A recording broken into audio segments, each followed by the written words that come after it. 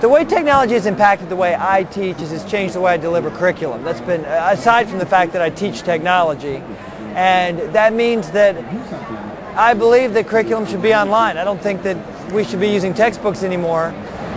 Technology has allowed me to give individualized instruction to students who need extra help, extra support, either for enrichment or for remediation. So technology in my classroom is used currently. Obviously word processing is a big part of it because language arts, but I also use a lot of video presentation and PowerPoint. Love to use PowerPoint with the kids. It's changed me from being a director to a facilitator, and the students teach me as much as I teach them. It's a very interactive environment, and it's an awesome environment.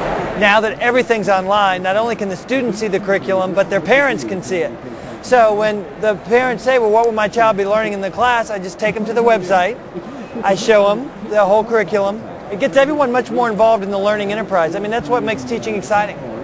And it has really allowed me to branch out with those students and give them specifically things that they need to support their learning.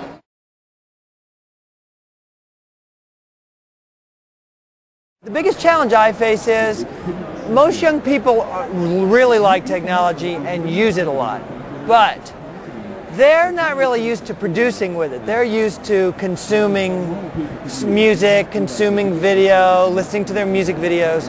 Sometimes if a computer's not working, or if I have only 4 computers in the classroom and I need more students than that on the computer, the computer lab is open to us. Pretty much we sign up for a once-a-week lab period, but sometimes that's not enough. One of the biggest problems is the availability of software and hardware, and that is the biggest challenge. What's there, what's out there, what can we access at a reasonable cost? But you have to have patience. That's my number one thing. It was because with technology, I don't care what level of expertise you have with technology, you're going to always run into technological obstacles. So helping people understand, young people, that the switch from consumer to producer, and also to take on the responsibility that entails, that's a really important transition. The other part of that challenge is the time factor. If I need everyone's attention for a group lesson, that lessens the time for individual learning.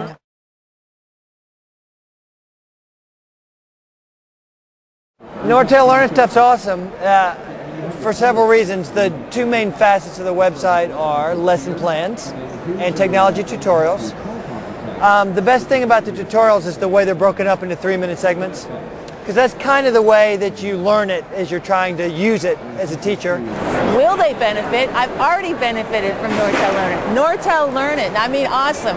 I am only completing my 4th year of teaching and very, very timid with technology, a novice in technology, and I have my students creating digital videos, I'm creating web pages with my students, and we're doing a great job. I definitely think they'll benefit.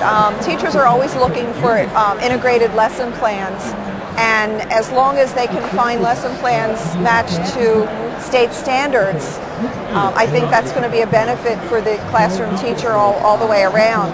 I'm really excited about it. I have a little bit of fear about digital video and editing it and making it look good.